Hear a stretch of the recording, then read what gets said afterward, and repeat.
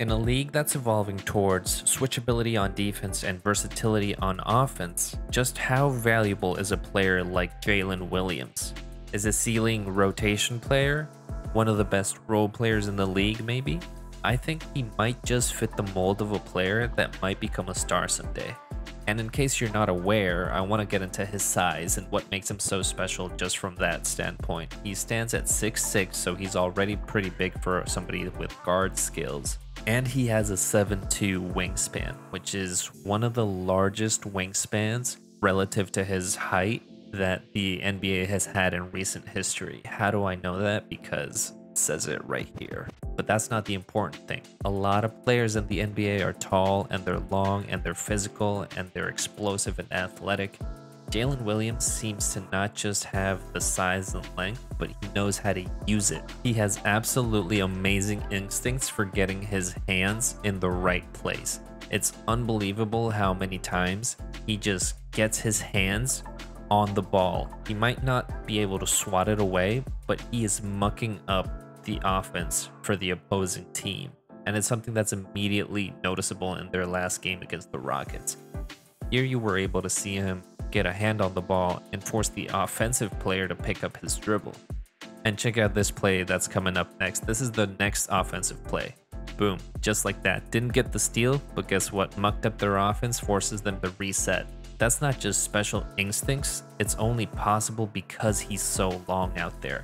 He doesn't have to be standing right next to the other player to be able to get his hands on the ball, and that immediately forces them to have to pick up their dribble, complicates the possession. They can't relax when he's on the ball like that. I love it. Smaller guards are gonna have trouble with him. Like imagine JDub just defending like a Trey Young or a Jalen Brunson perhaps. I feel like the smaller guards, maybe a CP3, would find JDub very annoying. This play here was a foul. But again, look at how active he is, trying to get those steals. That's one of the things I'm going to be looking out for during JDub's development, is can he maintain that level of defensive aggression without racking up the fouls, which when you have defenders like Lu Dort, like Chet Holmgren on your team, having another great defender like that is going to be awesome. And by the way, I know this video is not about SGA. I'm confident he's going to be playing the best defense of his life. So we're going to be a really good defensive team.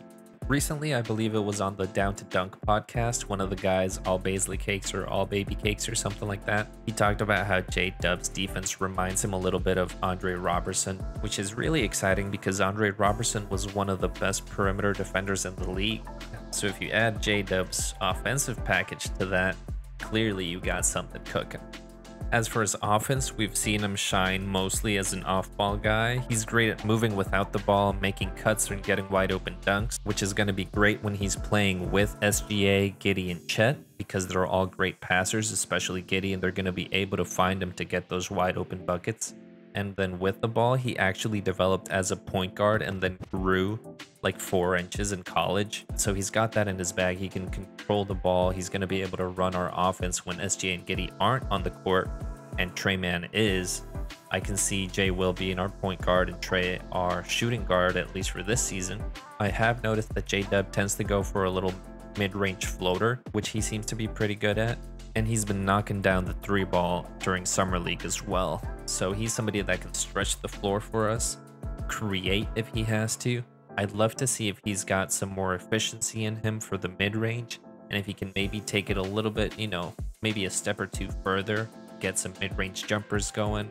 Even if he doesn't do that and he's reliable with everything else, with the 3-point shooting, with the floaters, with the playmaking, with the defense, that's enough to make him a high-quality starter on just about any team. So if you do add those other intangibles, the desire to be great, a mid-range game, he could actually elevate beyond being a great rotation player and become an actual star, at which point that would be a bit of a tricky situation with OKC, because if you got a lot of mouths to feed and a lot of players to pay big money, well, we know what's happened in the past with Harden. But even if he never unlocks all that other stuff that it takes to become a star, I'm extremely excited because he's shown that he can be a starter on this team. I know it's just Summer League. I know there's a lot that you can't take from it, but there actually is a lot that you can take from it.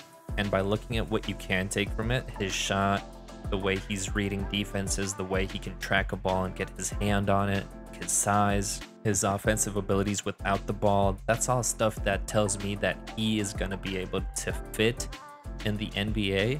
And not just that, but he's hopefully going to be able to thrive, especially with the guards that we have on our team.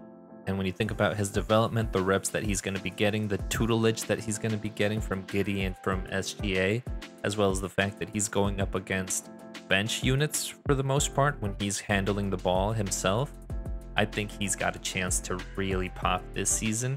And who knows, maybe down the line, 4, 5, 6 years from now, we're looking at him a whole lot differently than as just a role player or another rotation player. And we might be going, damn, we got another late lottery steal, just like SGA, who got picked, I believe, 11th. JDub goes 12. Like, his ceiling is up there. But anyway, I wanted to keep this video quick. Thanks for clicking on it. The reception so far to my videos has been absolutely amazing, and I want to thank you guys for that. I've gotten a bunch of subscribers. I think I have more than 100 subscribers already, which blows my mind. I wasn't expecting to have 100 subscribers, but it's awesome that I do. So hopefully the channel keeps growing. Hopefully I can keep making more content for you guys. Have a great day. See y'all next time.